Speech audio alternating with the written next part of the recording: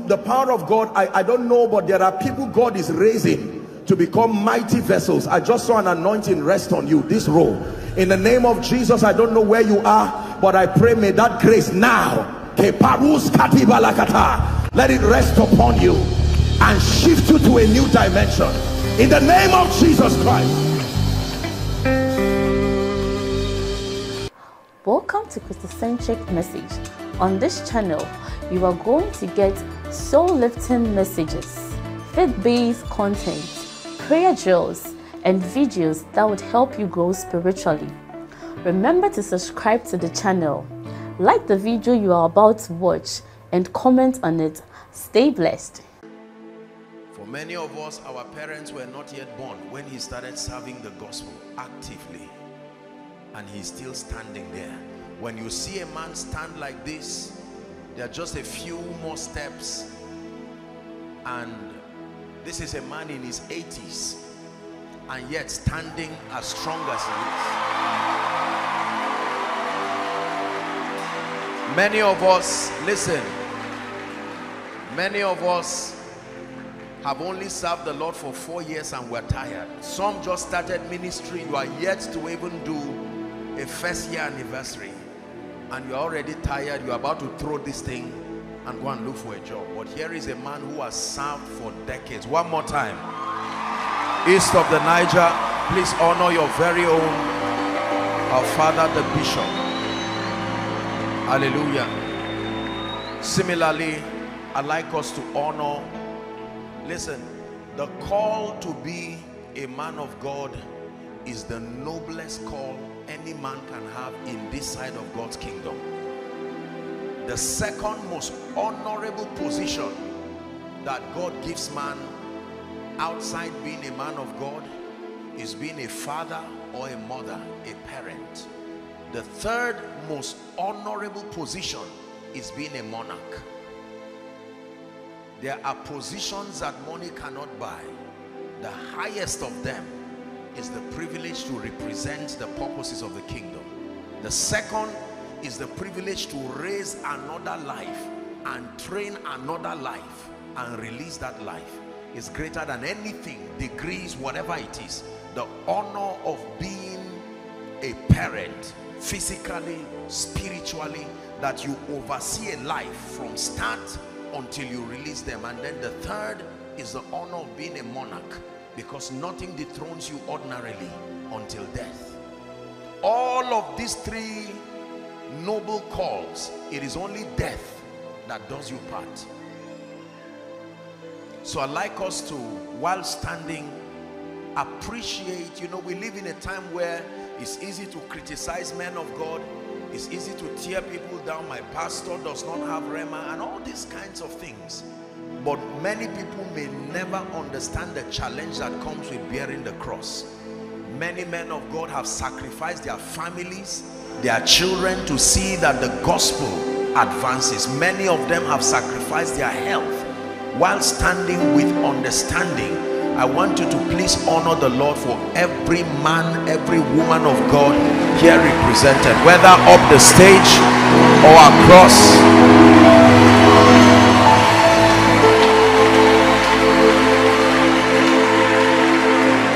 Hallelujah. Don't just clap here and forget it. Let it be a lesson for you. Your pastor, your campus fellowship leader, probably anyone who genuinely names the name of Christ, you owe them a duty to, number one, pray for them. You owe them a duty, number two, to protect them. You owe them a duty, number three, to support them. Hallelujah. Are we ready for tonight? Please lift your hands to Jesus and ask him for a visitation.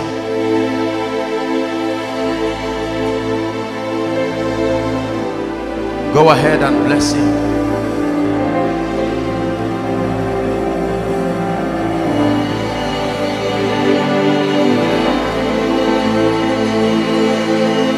I love you forever.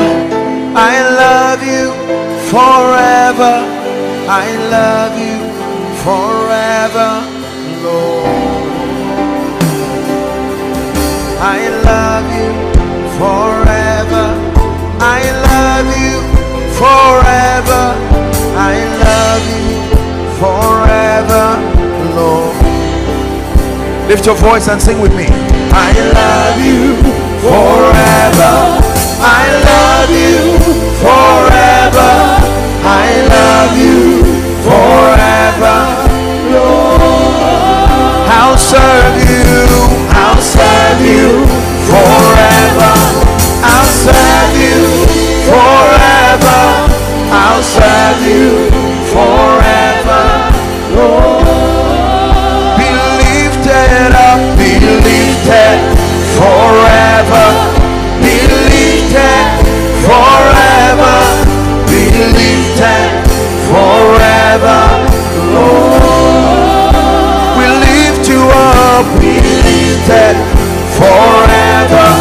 Be lifted forever. Be lifted forever, Lord. Wave your hands, everybody, and sing Hosanna. Hosanna forever. Hosanna forever. Hosanna forever, Lord. One more time. Hosanna, Hosanna forever. Hosanna forever. Hosanna forever, Lord. I love you forever.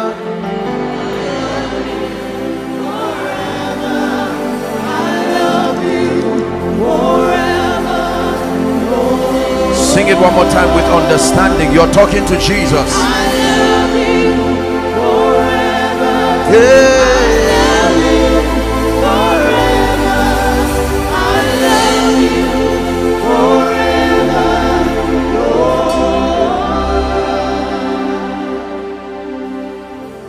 Lord. This is our declaration that we love you as a people, unashamedly, sincerely, truly. Lord, we pray that Jesus will be revealed and even glorified tonight. Heal the sick. Let the oppressed be delivered. Turn lives around. Impart your grace upon us many. Reveal Jesus in such a powerful way tonight. Birth saviors out of this conference. In Jesus' name we pray. Amen and amen. Turn to someone whilst you prepare to sit on your left and right and tell them, let your heart be open tonight. And then please be seated. God bless you.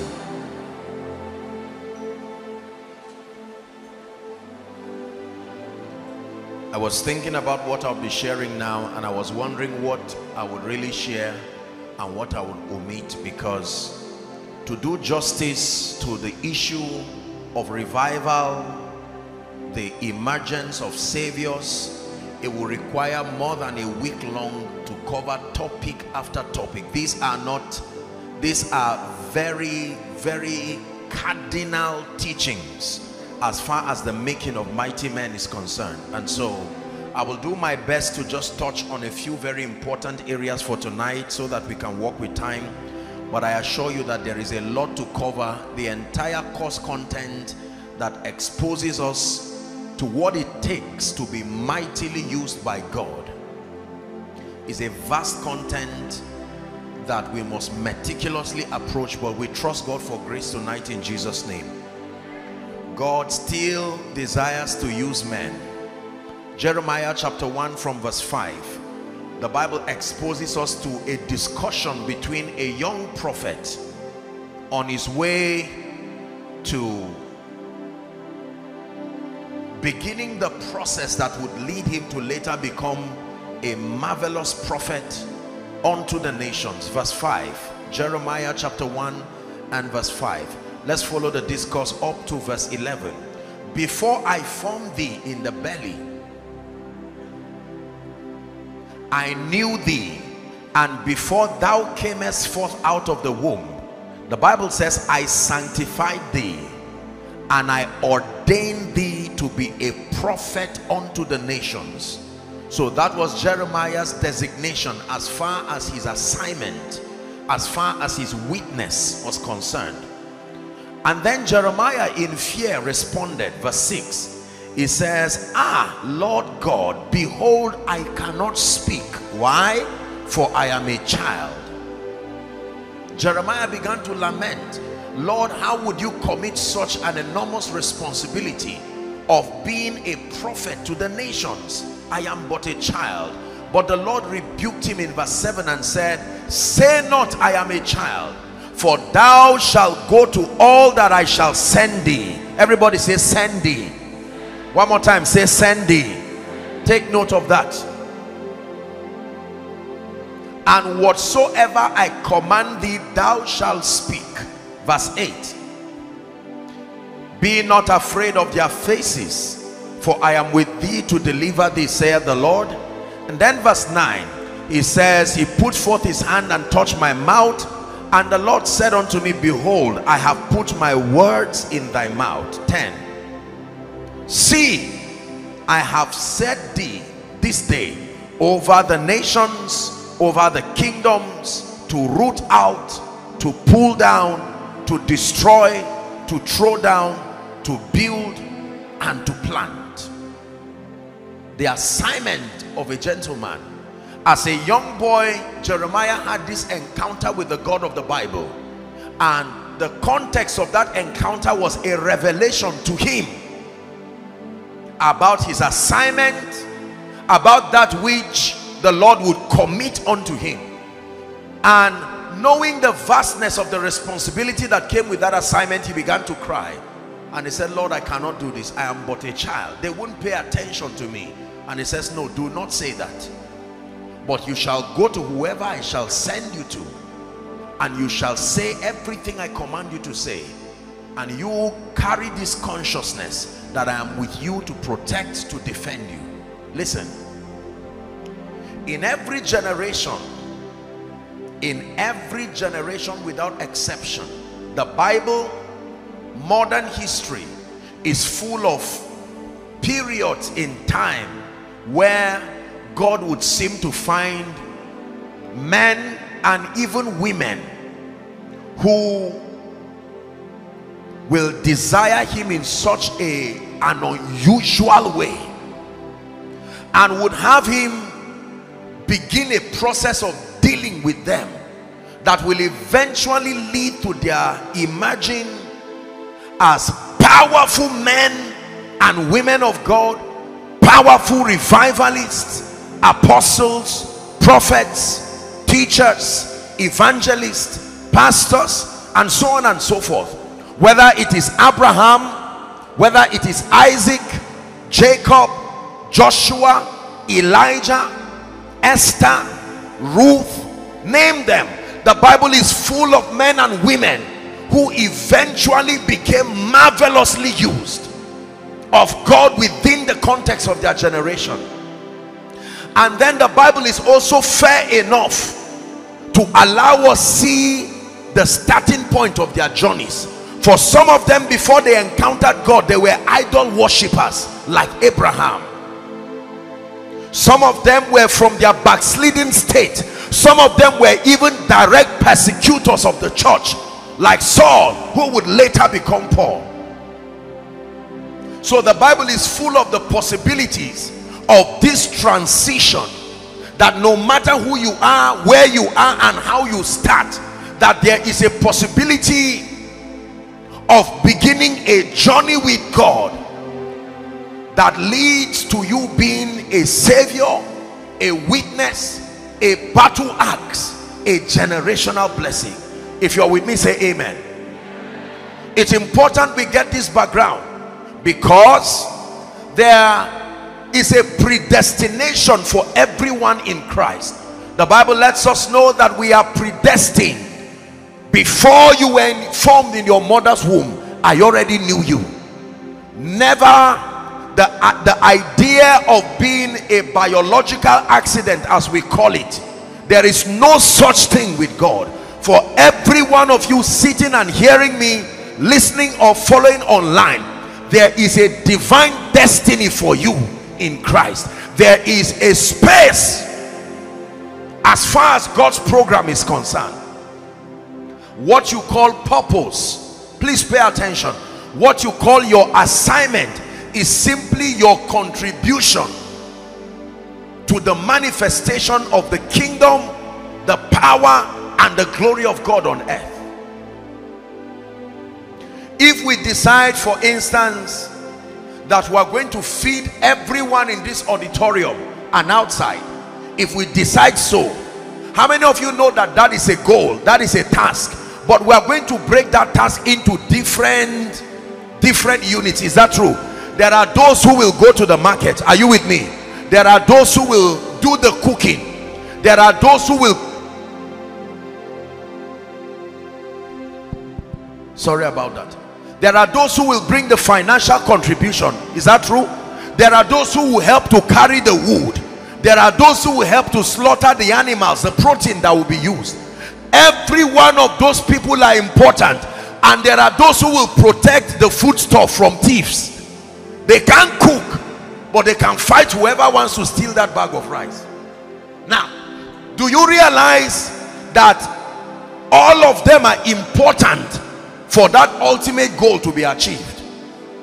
If the person who is to cook wakes up late, even if those who go to buy the food finish early, everybody will still suffer because someone failed in carrying out his duty. The person who should buy the food stuff, assuming the person decides to quickly attend a wedding, and he will keep every other person, those who are to cook have to wait for the food to arrive. So even if they are there early because someone failed in his assignment, every other person will suffer that consequence. Let me tell you therefore that for every time you delay in going through this school of the spirit, someone else is paying the price for the delay. There is a generation that suffers for every second and every day and every minute you delay. If you are raised to be a prophet and you walk with God very late, there are people who will die who your prophecy should have saved. Listen carefully. Are we together now? So what you call your purpose is simply the role you have to play in God's universal agenda. What is that agenda?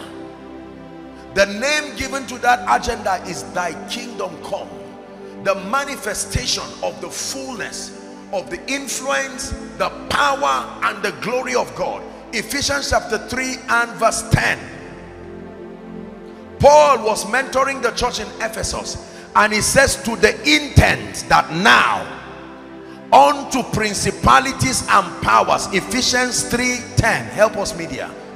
Now unto the principalities and powers, he says, in heavenly places might be known by the church the manifold wisdom of God. When Jesus was leading them to pray, he said, when you pray, pray thus: our Father which art in heaven, he said, hallowed be your name. Then he says, thy kingdom come. That is the name given to this universal mission. No matter who you are, no matter what area you will be serving the purposes of God, the name of the mission is thy kingdom come. Someone shout it. Say, thy kingdom come. One more time. Say, thy kingdom come. What is the kingdom of God? The kingdom of God is a representation of the entire culture, the atmosphere, the value system and the lifestyle of heaven.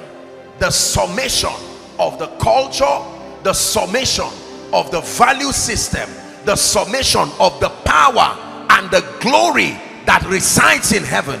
He desires that his kingdom come and find expression within this side of his kingdom. Thy kingdom come. And it tells us how the kingdom comes: when his will is being done in the earth as it is in heaven. That means the kingdom of God will never come except his will is being done. So our assignment is to be enforcers of his will, because everywhere his will is done, his kingdom comes. How do you know that the government of a nation is alive and active, or the government of a territory? How do you know that the university, the governing council of the university, your vice chancellor for instance, and all the members of Senate, how do you know they are still active? Because their decisions are enforced. Any government that cannot enforce its decisions is not perceived to be in power. This is how it is with the kingdom. Is that true? Yes. Before we started my coming here, we acknowledged the set man over the ministry, the platform that has granted us this opportunity to share the word. This is very important. So we all have prophetic destinies in Christ. Now, most of us will be called into what we know to be the fivefold ministry, according to Ephesians chapter 4, when you begin to read from verse 9. But there are many of us who may not be called into the fivefold ministry.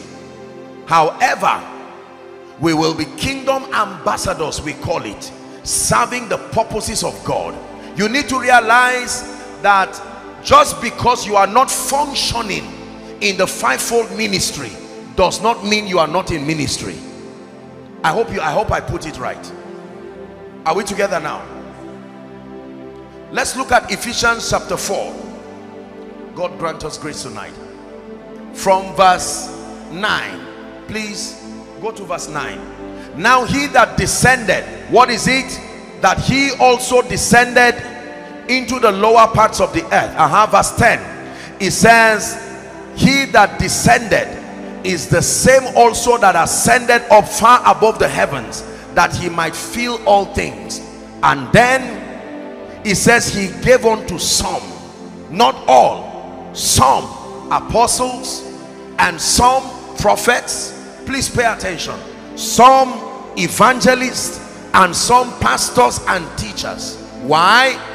Next verse, it says for the equipping, verse 13 now, the perfecting, or 12, the perfecting of the saints, for the work of the ministry. Everybody said the work of the ministry.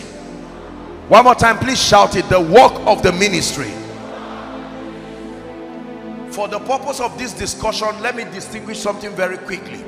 The work of the ministry is the name given to the assignment of every believer. Ministry simply is a platform to serve the purposes of the kingdom. The Bible says those we call ministers are merely the gifts that prepare the saints, so that the saints now prepared will do the work of the ministry. So in reality, the ministers are not the apostles, the prophets, the evangelists, the pastors, and the teachers. These fivefold are the gifts that prepare the ministers. Who are the ministers? Every other person mandated across different spheres of influence to represent the purposes of God. The businessman is in ministry. The professor is in ministry. The media giant is in ministry. The father is in ministry. The husband is in ministry. The trader in the market is in ministry. If we do not plant a ministry consciousness, then we will never be able to use our lives and what we do to reveal Jesus Christ. So for most people, we dichotomize our living. I'm not a pastor, so I'm not in ministry. I can do whatever I like with my life. I appease God by going to church on Sunday, so that he knows that I am identifying with ministry. It's an error. Everyone shout it, say, I am in ministry. Now you realize that anything is called ministry when it seeks to reveal Jesus and bring glory to him. Anything anything at all that sustains the capacity, motivated by love and intended to reveal Jesus and glorify him, is called ministry. You have to get this definition. Are we together? Let me repeat myself again. Anything, any activity on earth that is motivated by love for Jesus and intended to reveal Jesus and glorify him qualifies to be called ministry. A woman's desire to bring forth a prophet who will be an advocate of the kingdom, that desire to get pregnant and give birth to a man of God, is called ministry. A student's desire to study and excel with a first class so that someday he will become some of the spiritual gatekeepers within the educational sector, that desire and that pursuit is called ministry. Are we together now?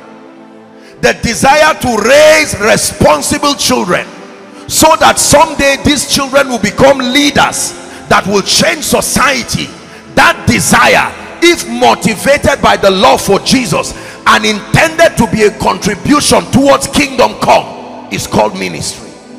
You have to get this. I'm trying to be as simple and as basic as possible. So the work of the ministry is not standing behind the pulpit necessarily with a crowd of people looking at you and then teaching them from scripture. No, that is not the original idea of ministry. The work of the ministry means to spend your entire life motivated by your love for Jesus, and that every activity in your life has one singular goal: the revelation of Jesus and the glorification of the same. The moment that becomes your pursuit, you are in ministry. You are not in ministry because oil was poured on your head.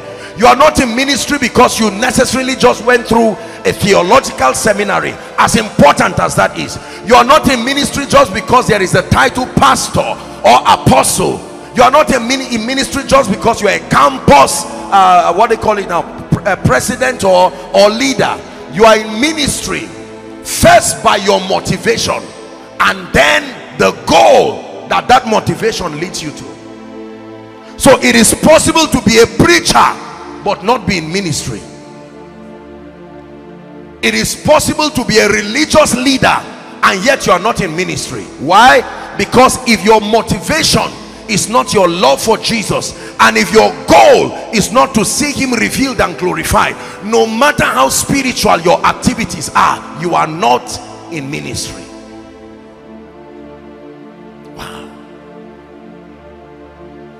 If I ask you, all the ministers, for instance, don't stand, but if I say all the ministers stand up, usually is the men of God here that will stand up while all of you clap for them. After this conference, of course you don't go around doing it, but for the sake of this understanding, you now know when we say where are the ministers, the students should stand, the doctor should stand, the mother should stand. Is that true? Are you together now? That you are in ministry. And if they ask you who gave you the audacity to be in ministry, your answer is number one, my motivation. My motivation is to love Jesus Christ. It comes from a standpoint of love. And number two, my intention is to reveal him and glorify him. Anything done within the coordinates of that motivation is called ministry. You have to understand this, because there are many people today who are not doing the work of the ministry. They are doing church, they are doing religion, they are doing crusades, but it is not ministry. That's why we began this session by singing that song, I love you forever. It is my motivation. More than a desire to be seen, more than a desire to be known, more than a desire for ambition, more than a desire for progress, more than a desire for the applause of men. To see you high and lifted up, you are shining in the light of your glory. Pour out your power and love As we sing holy, holy, holy, we'll see you high and lifted up. You are shining in the light of your glory. Pour out your power and love. As we sing holy, holy, holy. Are we together now? Do you understand everything I've said so far? If you're with me, say amen. Obadiah chapter 1, please. Now we look at verse 21. It was important for me to establish that foundation so that we can understand every other thing I'm going to be explaining here. Obadiah chapter 1 has only one chapter. Verse 21. It's projected. Please read with me if you can see. Ready? Together let's read. 1, 2, read. And saviors shall come up out of Mount Zion to judge the mount of Esau, and the kingdom shall be the Lord's. Please look up. The Bible names a group and a class of people. He calls them saviors. And then number 2, he tells us their mission, that they will judge the mount of Esau to the end that the kingdom will be established as the Lord's in reality. Then number 3, he will tell us where these people are coming out from. Zion. Take note of the following information. The name given to this class of people, he calls them saviors. Saviors.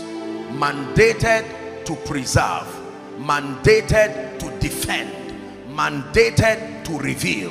Saviors. That they come out from Mount Zion and that they have the singular assignment of, number 1, judging the mount of Esau, and number 2, seeing the establishment of the kingdom in reality. This is a very powerful prophecy, because when Jesus came and he began to teach what we call the Beatitudes, he was adding flesh to prophecies like this when he said, you are the salt of the earth, he says. And he says, if the salt has lost its saltiness, wherewith shall it be salted? It is for no good except to be thrown and trampled underfoot by men. Do you know what salt is? Salt adds taste, salt adds value, and salt preserves.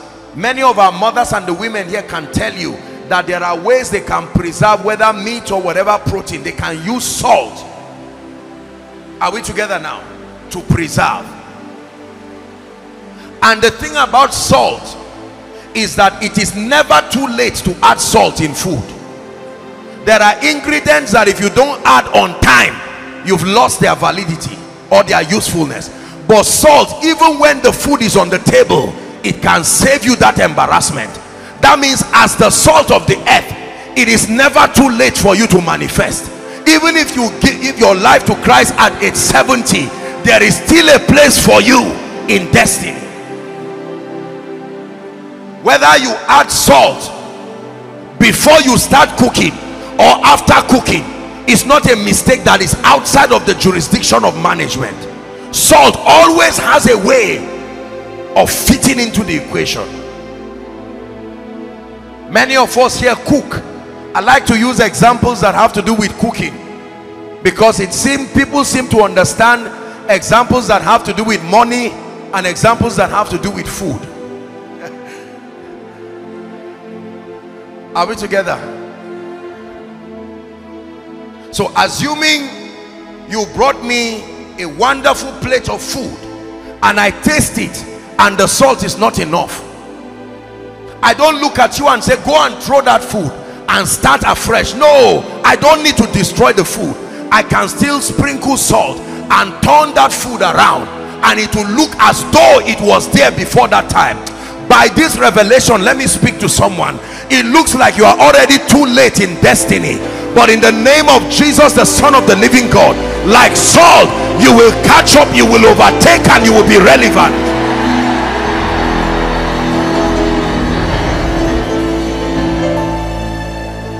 Who would have known that the mandate to be the father of nations will come upon a man who began his journey at 75.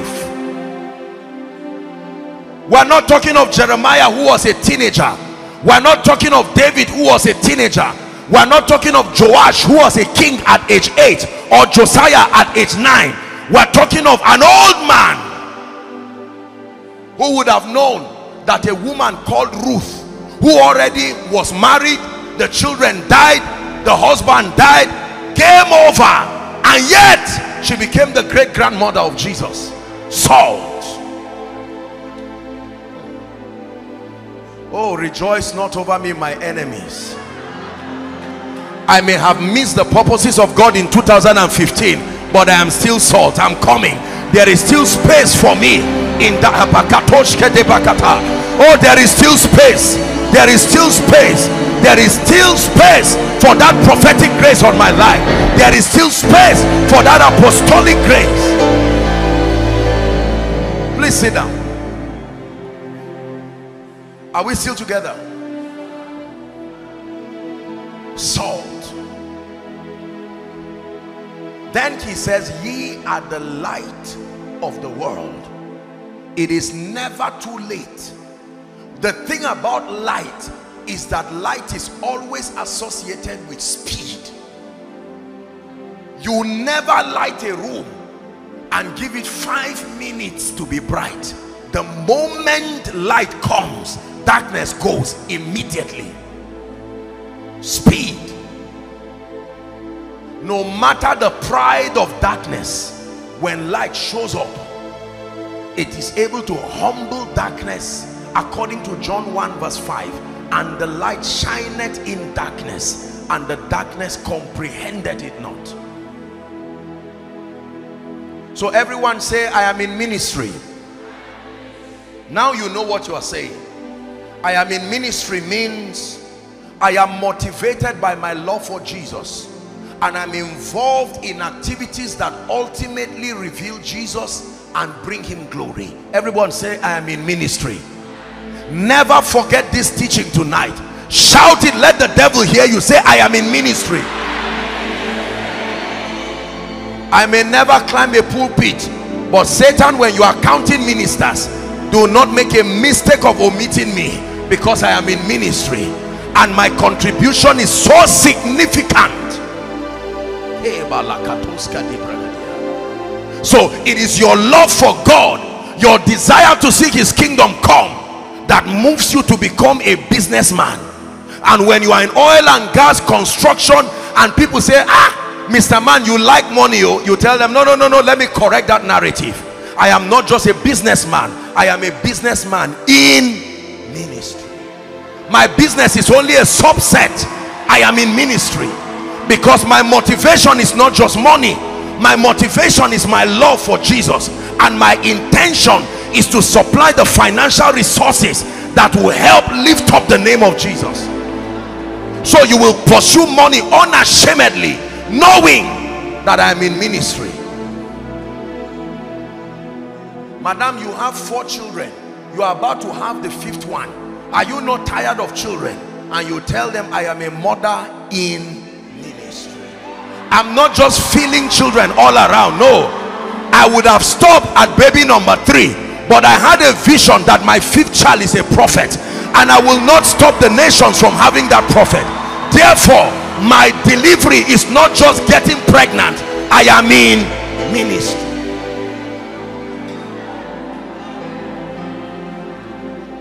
Hear me. You are a student here. If the only reason why you are sitting down to take lectures is because you are afraid of failure, it's not enough motivation. While every other student is listening, you are listening too. Why are you giving your studies this kind of attention? And you let them know that, number 1, more than just a desire to do well and to excel, I am in ministry as a student. What is the ministry? I need good grades so that I will get to this place that God is sending me to, because someday I'm the one who will protect and defend the purposes of God. So because of that, I pay attention to what I'm doing. your motivation becomes unusual. It is not just to pass exams and go.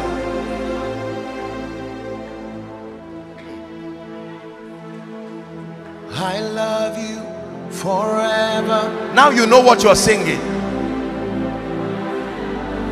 I love you forever, Lord.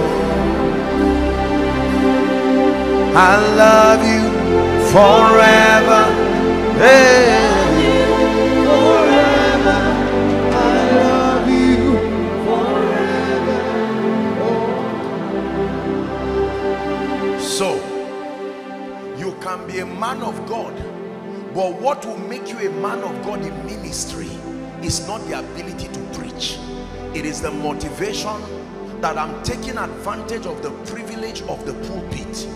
Motivated by my love for Jesus, I intend to use the tool of teaching scripture, or the tool of preaching in a crusade, or the tool of prophecy, or the tool of ministering to the sick, to reveal Jesus and bring him glory.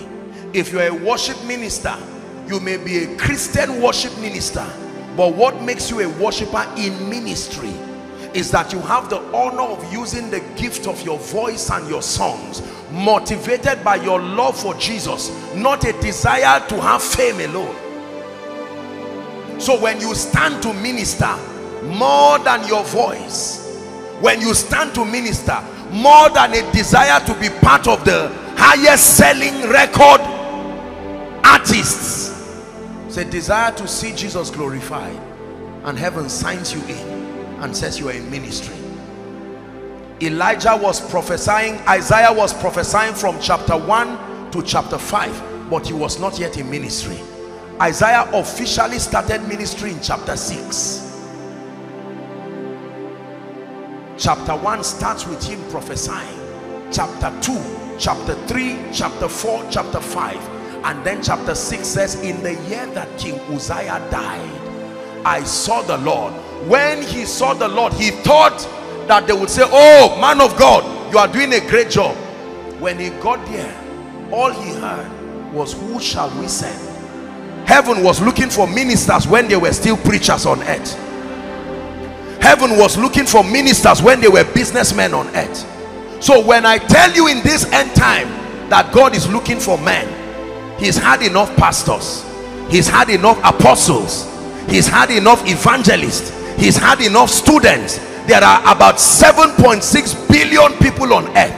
Many of them are preachers, many of them are prophets, many of them are apostles, many of them are husbands, many of them are wives. Only a handful are ministers. Is someone understanding my teaching tonight? Now very quickly, I may not do so much tonight, just to give us this introduction. Let me share with you a few keys. Let's discuss the making of these saviors. How did these ordinary men become saviors in the Bible? And how do ordinary people transit in the spirit until they become saviors doing the work of the ministry? You have to understand how this works.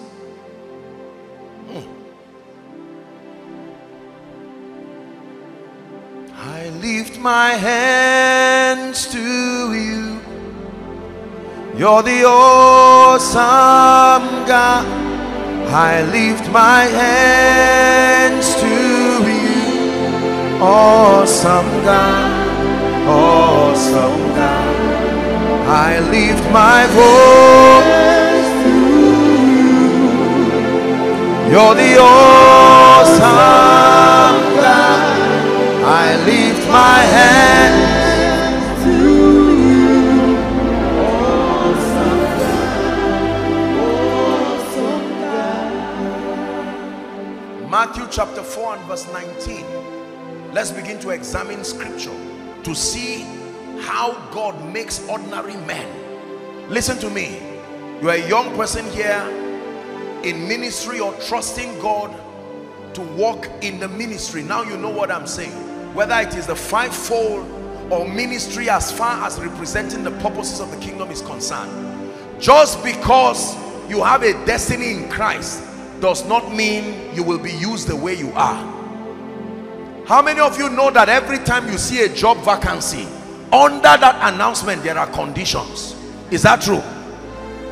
We are looking for a driver, say, and they will tell you he should have the following: number one, a driver's license; number two, at least 5 years experience. So when you look at it, even though there is a vacancy, you have to find out first whether you have subscribed for that qualification.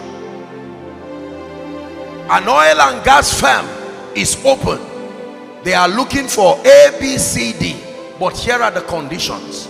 If you meet that condition, you can take the step. If you don't, very sincerely, you back down. We all have enviable destinies in Christ, but sadly not many of us will have the opportunity to walk in the fullness of that call, except you pay attention to what I'm about to share within the next few minutes. Lay your hands on your head and pray in the spirit in 1 minute. Lord, open my understanding. I'm about to share with you within the next 10 to 15 minutes the making of saviors. Please prophesy. My mind is open, my spirit man is open to receive. In Jesus' name. Matthew chapter 4, please, and verse 19. Let's see how Jesus himself recruited ordinary men. Because you see, theologically speaking, the way you study scripture is to look at the models. The Bible says the things that are written aforetime, they are for our learning, so that we through the comfort of scripture might find hope. Is that true? So we look at the model, the way it was done in scripture, and we build our pattern around it. So here is Jesus in ministry, and he's about to draw ordinary men who would later be the apostles of the Lamb, the bearers of this light. Are we following now? It says, and he said unto them, follow me. Everyone shout it, say follow me, and I will make you fishers of men. Leave that scripture there. So we see that Jesus had an assignment in the life of the believers, but they had an assignment to themselves. Their own assignment is follow me. Jesus never said follow it. He said follow me. That means the first requirement, listen to me, if you want to be made by God, the first requirement according to scripture is to understand that your calling is to Jesus, not to ministry. Your calling, I know we say we are called to ministry, but every believer's calling is not to a thing. You are not called to a city necessarily. You are not called to a pulpit. You are not called to business. Your calling is to Jesus. When Jesus finds you, he calls you first to himself. It is Jesus who makes. It is not ministry that makes. Follow me. Follow me is the first call. Listen, until you fulfill your calling, you cannot fulfill your ministry. Your calling to Jesus, if you have not fulfilled that calling to Jesus, you will never be effective as a savior. When God is about to walk with men, he calls them to himself. Very powerful, very, very powerful. Come, follow me, he says. So you begin that followership.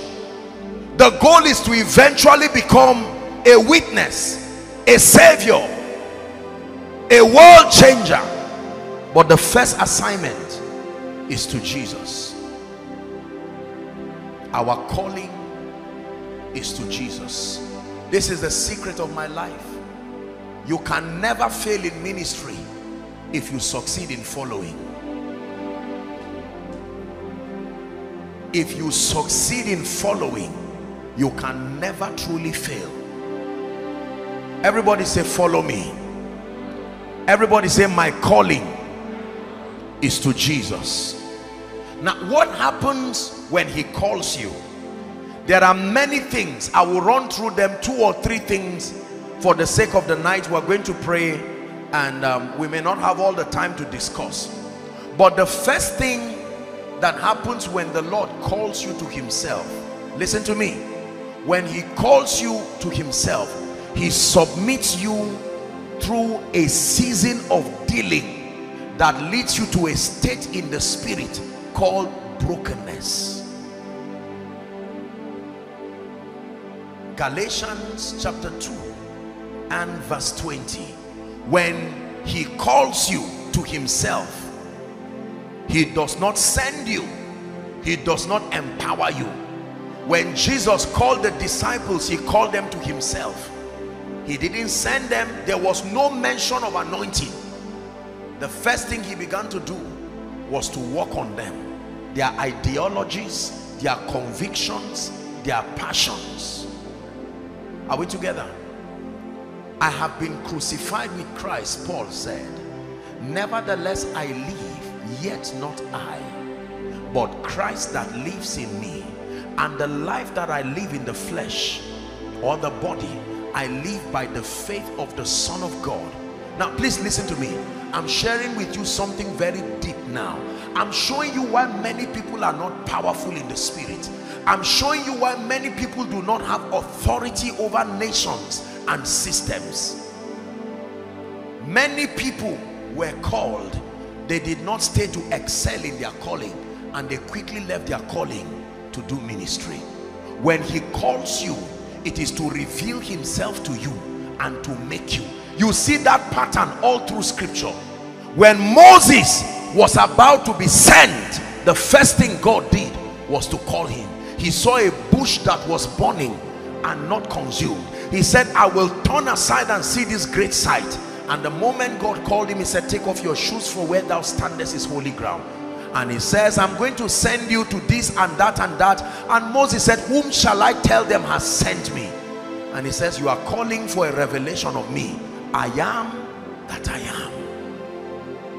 When he revealed himself to Moses, and Moses had that encounter, he said, now on the strength of this encounter, go to Pharaoh. Do you know, listen to me, it never tires me to share a bit of my story. When I started with God, sir, I didn't even know that there was anything called ministry. I sincerely loved him with all my heart. When I started with God, it was not a pursuit for money. It was not a pursuit for fame.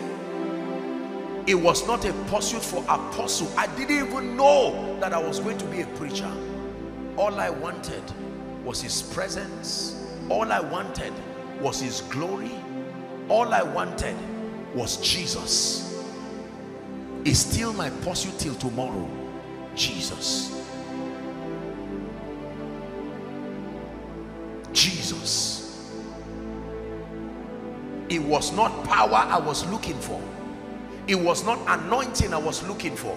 It was not revelation I was looking for. Jesus. I wanted him desperately. He was the object of my pursuit. Reveal yourself to me, O Lord. Grant me the privilege of knowing you. Show me your face. Show me your glory. That was my pursuit. It still remains my pursuit till today. Do you know why it's important to meet Jesus? Because if you do not encounter Jesus, the challenges that will be waiting where he will send you to, you will not have the stamina to face them. I hope you know that between Moses and the nation of Israel in captivity is a wizard called Pharaoh. You are not going to be able to do justice to Pharaoh until you meet with Jesus. Elijah was asleep and he was given food, bread to eat, which was a type of Jesus. He says, eat. The journey you are about to take, you have not started that journey. there is still a level of nourishment you need to have. He ate a little and slept, and the angel tapped him and said, I know where you are going. The journey is far. Prophesy to someone by your left and right. Say, my brother or my sister, the journey is far. Don't rush as if you are going to finish ministry tomorrow. The journey is far. Your first call is to Jesus. If you have not met Jesus, fame will kill you. If you have not met Jesus, money will kill you. If you have not met Jesus, honor will kill you. If you have not met Jesus, pride will kill you. If you have not met Jesus, lust will kill you. You may never know the tendencies that are in your heart until they honor you with some little fame. Apostle Joshua Selman, suddenly you find out that your passion for prayer is no longer there, because after all it was an ambition. You wanted to be successful using the tool of ministry.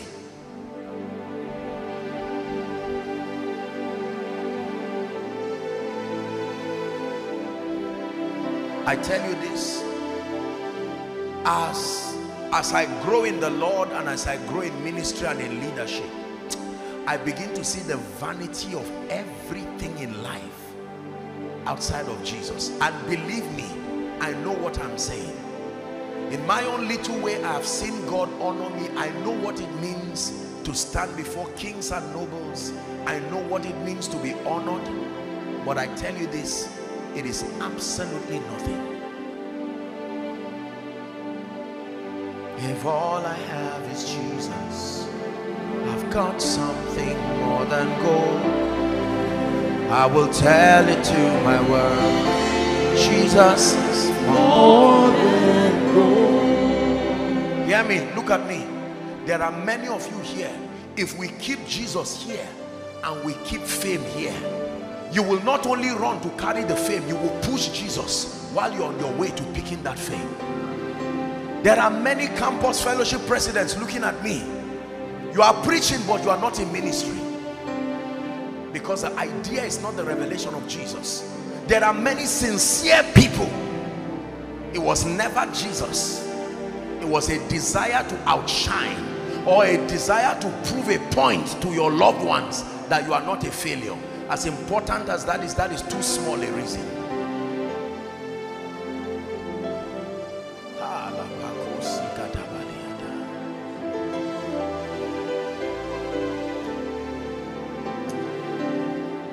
While I sat back here and I watched many of you watching the protocol bring me, and people were clapping, you know my prayer? Oh God, may these people not be deceived by some of these things. Sitting in front, holding a mic, having protocol move you, those things are just systems of honor, just to coordinate and appreciate the grace.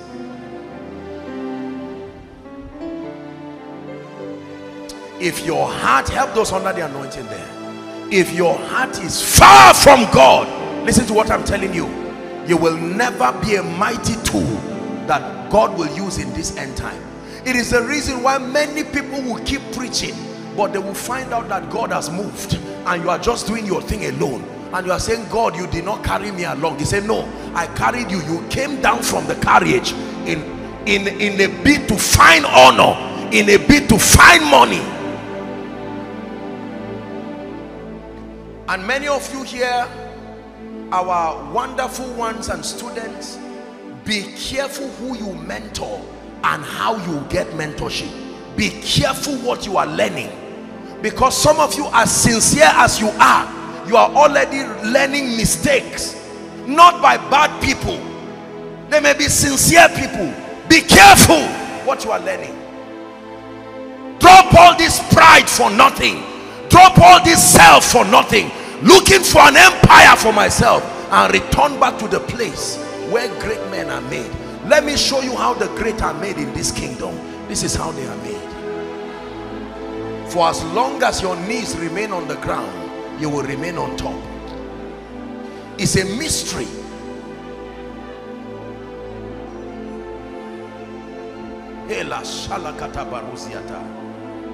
Can I tell you this? Many years on campus, There used to be a lot of people, fellowships and different people, and I don't say it from a standpoint of sarcasm.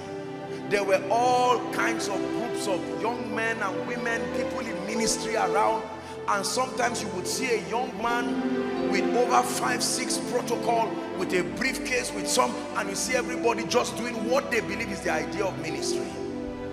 And I was afraid for these people because I know they were sincere people. I can tell you more than 99% without exaggeration, they are not even in ministry today. Because God is not a herbalist. No. There is a track record of brokenness. Please hear me. You have to learn this thing I'm teaching you.